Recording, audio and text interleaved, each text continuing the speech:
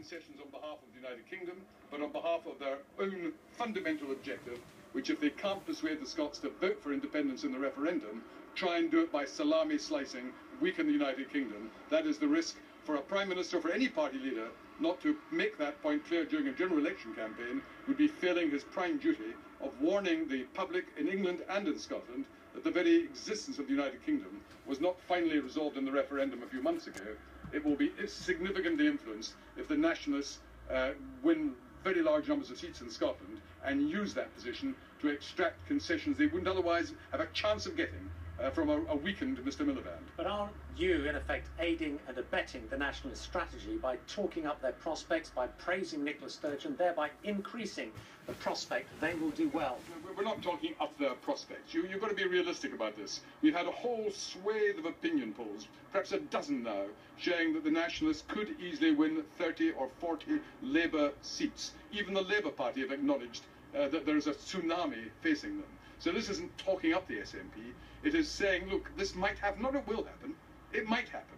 If it does happen, then it will not only destroy the Labour Party in Scotland, but we would be in the absurd situation that the Labour Party, having been destroyed in their, what used to be their strongest part of the United Kingdom, still would claim to be entitled to form a government, but we could only do so with the support of nationalists who would impose upon the Labour government concessions for that support that would not be in the interests of the United Kingdom as a whole and would be against the basic wishes of people in Scotland who voted against independence. But do you disregard the warnings from the likes of David Steele, Alistair Darling, Malcolm Bruce, people who have a lot of experience of Scottish politics, who are saying in terms, be careful here, because you risk fueling the nationalist surge? Hold on, it depends what we're talking about here.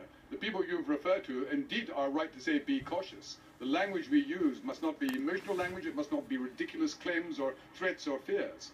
But to make the fundamental point, I don't think which is seriously in dispute, that if the Labour Party lose 30 or 40 seats to the nationalists, how can they hope to form a government unless they buy nationalist support by making concessions to them? That's not alarmist. You know, that's just plain basic arithmetic, which cannot be gainsaid. But then what is wrong with that? We are in a union. Yeah. If the SNP do well, then they are perfectly entitled to have a position of influence at Westminster. I don't question that they are entitled to claim. The question is whether it's in the interests of the United Kingdom as a whole to allow them to be in that situation. Now, if they get into that situation and they make claims, what is Mr Miliband going to do? Is he going to concede all the things they demand for their support, or is he going to acknowledge that he cannot form a government? Now that is a real issue. Not to talk about it during a general election campaign. We'd all be guilty of dereliction of duty not to raise that as one of the big issues of this campaign. Sir Malcolm Rifkind, thanks very much for your time. Joanna, one thing is pretty clear. Mr Cameron is determined to keep pressing with this line of attack, believing that it is actually resonating with voters outside of Scotland.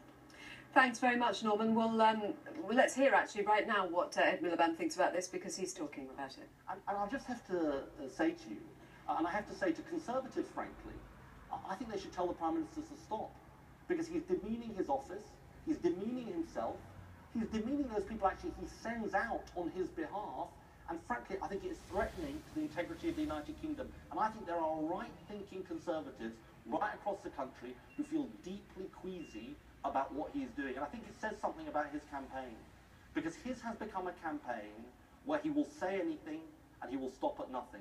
And I don't think that's what people want in a Prime Minister.